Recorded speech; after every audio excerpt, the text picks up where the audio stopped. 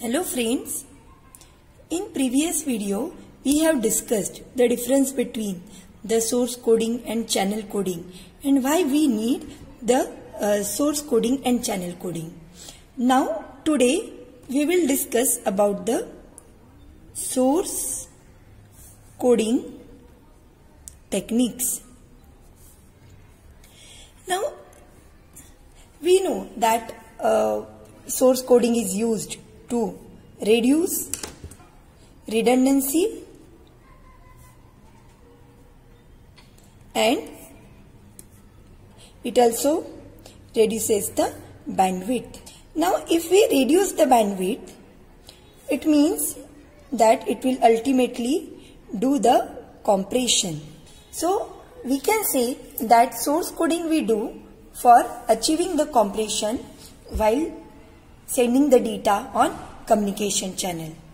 Source coding, in source coding we have to discuss about the two terms, that is fixed length coding and second one is variable length coding. Now consider a discrete memoryless source, information source. Discrete memoryless information source means information source which is discrete and memoryless. What do you mean by memoryless source? It is the information source which doesn't have the memory, means a particular symbol, probability of occurrence of a particular symbol does not dependent on the previous symbol. Okay, because it doesn't have the memory and it is generating the symbols in discrete manner. That's why it is called as a discrete memoryless source. Now consider this discrete memoryless source which is emitting the symbols. This source is emitting the symbols with some probability. Now consider that these are the symbols A, B, C, D, E, F, G and H. These are the symbols emitted by the discrete memoryless source, information source. Now when we do the source coding, means we map these symbols with some bits like 001, 000 and 111. What we are doing? We are mapping this symbol which is emitted by the discrete memoryless source. Whatever symbols are emitted which we transmit on the communication channel, these symbols we are mapping with the binary bits. Okay, so the length of this binary, that is the length of this code, this we can call the code, source code. The length of this code is 3-bit.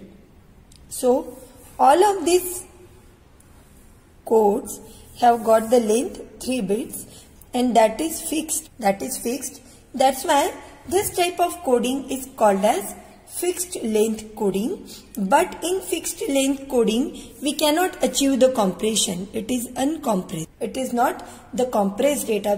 We cannot achieve the compression in fixed length coding. Now in variable length coding, now we will discuss the variable length coding.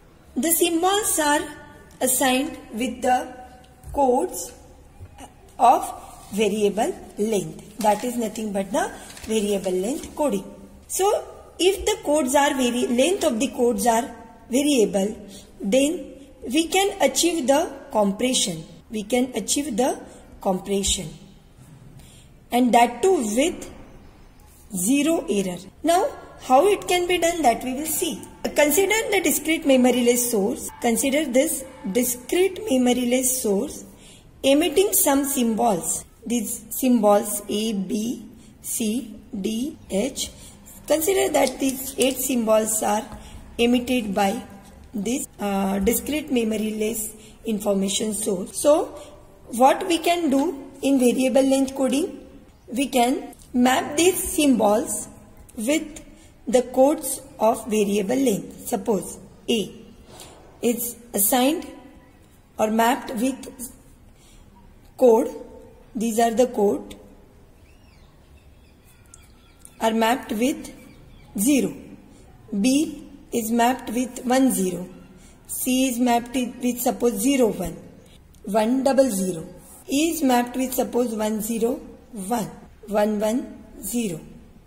G is mapped with 1 1 0 0. And H is mapped with suppose 1 1 0 1. So in this case what we can observe that this A is mapped with only 1 bit code, B and C are mapped with 2 bits code, and these 3 are mapped with 3 bit code, and these G and H, these 2 symbols are mapped with 4 bit code. So this is nothing but the variable length coding in which we can achieve the compression, and that too with the 0 error. We come across 2 terms, that is non-singular code and prefix code. Now first we will discuss the non-singular code. We will try to define the non-singular code. The code is non-singular if each code word is mapped with entirely different non-empty bit string. Example, we will take example to understand the non-singular code.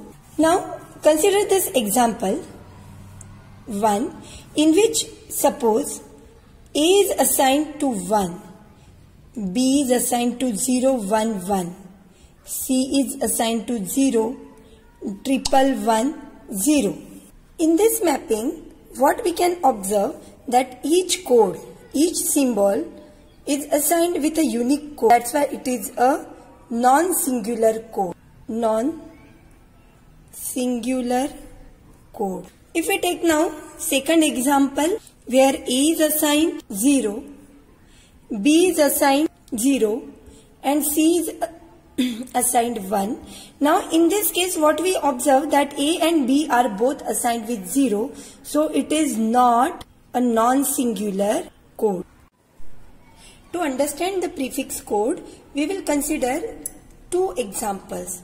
First we will consider a symbol A, B, C, D, E, F, G, H, where the symbols are assigned with code 00, 010, C is mapped with 011, D is mapped with 100 and H with 1111. Okay, so these are the variable length code. Now if we using this code, if we want to send one message, that is a bad cab. If we want to send this message, a bad cab. Okay, so if we send this message, a bad cab, from this information source, then with this variable length code, for A we will send 00, for B we will send 010, for A again 00, for D it is 100, then for C it is 011, for A it is again 00, and for B it is 010. This is from the transmitter side. We have transmitted the message. Now at the receiver side, when the message is received as 00, 010, 00, 100, 011, 011, 00, 010. When the message is received, initially the receiver will first check for 00. It will come to know that it is the code word of A. It will interpret it as A. Then it will check for 01, but the receiver know that 01 is not the code word given to any other symbol. So it will check for 3-bit 010, which is the code word of B. Then it will check for 00, which is the code word for A. Then it will check for 10, and receiver know that 10 is not the code word. Then it will check for 100, which is the code word given for D. Then it will check for 01, 01 is also not the code word. It will check for 011, which is the code word for C. Then it will check for 00. Double zero is the code word of A. Then it will check for 01. 01 is not a code word. Then it will check for 010, which is the code word for B. So it will interpret the message as a bad cab at the receiver side. This is how, by using the variable length code, it will interpret the message. Now we will consider another example of prefix code where A is assigned with 0, B is assigned 1, C 00, D 01, E 10, F 11, G 000 and H 111. Okay, we will call this as variable length code 2 and earlier as variable length code 1. Now for the same message sequence, a bad cab, we will consider the data now. For A we will send 0, for B we will send 1, for A again 0, for D the code word is 01, for D code word is 01, for C it is 00, for A it is 0 and for B it is 1. Okay, so this sequence will be transmitted for this message of bad cab.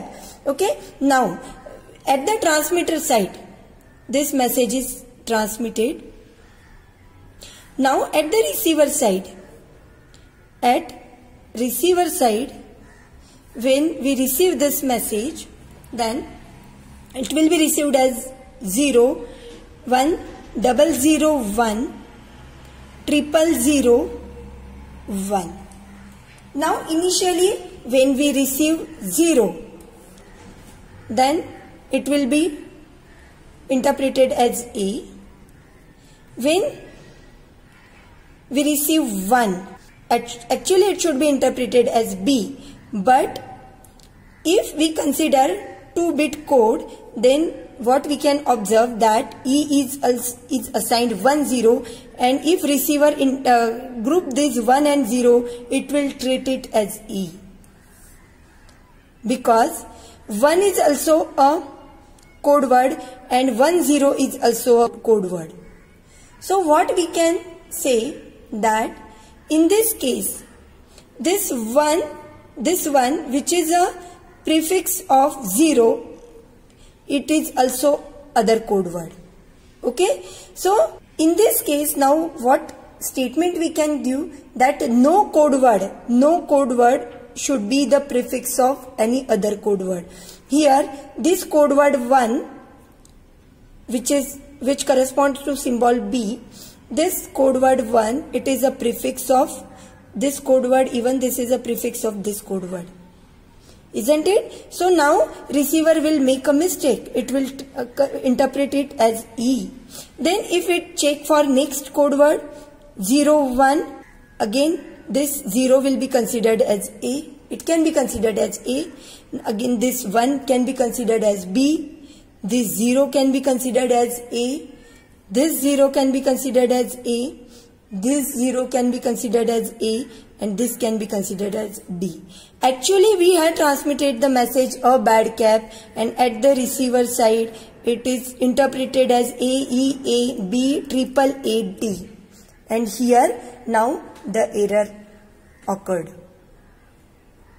We can call the prefix code is the one in which no code word is a prefix of any other code word. This is a prefix condition. Okay, what is the prefix condition? That no code word, like we can observe in this example, that B is assigned with code word 1, which is a prefix of E code word as well as F code word. In prefix code word, this should not happen. Then only we can say that particular variable length code is prefix code. Thank you.